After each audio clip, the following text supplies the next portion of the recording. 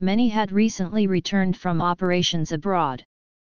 With just 2 weeks of rehearsals, some understandably felt the pressure of expectation as they boarded trains at 3 a.m. to make their way to London. But all nerves were instantly vanquished at 1:08 p.m. when, with the echo of Sgt Maj Stoke's order, the Coronation Procession, by the centre, quick march still reverberating off the Portland stone edifices, they set off to the strains of Coronation Bells as it played at a tempo of 108 beats per minute.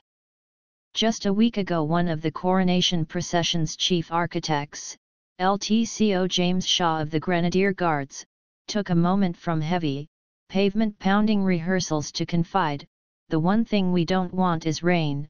Rain would be annoying. We want a lovely, sunny day."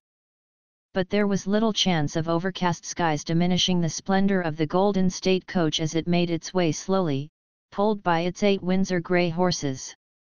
Ensconced within, next to Queen Camilla, the newly crowned king became only the 8th monarch to occupy the 263-year state coach which, though it wasn't quite ready in time for the coronation of George III who commissioned it, has been used for every coronation since that of William IV in 1831. Naughty coronation drum horse goes rogue with viewers asking, can he moonwalk? Prince Harry's car spotted at Heathrow as he dashes home to see Archie and Meghan. Heroic Penny Mordaunt leaves viewers in awe of her strength with magnificent sword roll. It was unknown if staff at the Royal Mews repeated the kindness they had bestowed on Queen Elizabeth II in 1953, by placing hot water bottles under the velvet upholstered seat to offset an unseasonably cold June day, but if King Charles and Queen Camilla felt any discomfort in the notoriously joint-jarring coach, they did not show it.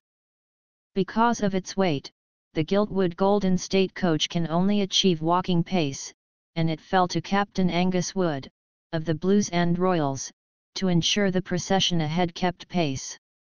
Mounted on his steed, Quetta, he achieved this with subtle but pre-coordinated movements of his sword which others had been trained to look out for.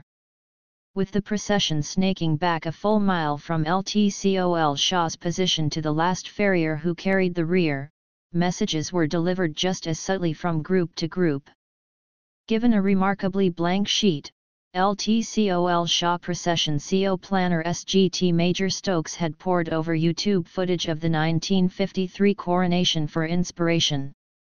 And they got it with the idea of increasing the width of foot guards, normally just 6 across, to the 15 across of the last coronation.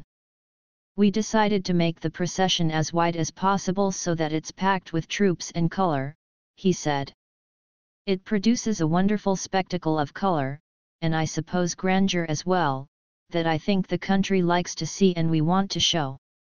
The burst of red, gold, black, white, and blue of foot guards and cavalry uniforms were supplemented by those carrying out seemingly archaic roles that lay bare a centuries-old historical thread. Immediately surrounding the state coach, the royal barge master and waterman represent the 700 years from 1215 when the monarch travelled along the River Thames by royal barge. Also flanking the coach were the yeoman jailer, yeoman warders, members of the Royal Company of Archers, the monarch's bodyguards in Scotland, the Honourable Corps of Gentlemen at Arms, 8 grooms and 6 palace footmen. Leading the Gold State Coach was Major General Chris Geeka, commanding the Household Division, who also served as the Joint Military Commander for the military response to the COVID-19 pandemic and the funerals of Their Majesties the Duke of Edinburgh and Queen Elizabeth II. An outer circle was provided by 18 representatives of the realms. Directly behind rode Princess Anne on her Mount Falkland. Performing her role as gold stick in waiting, she was the only other member of the royal family to take part in the procession.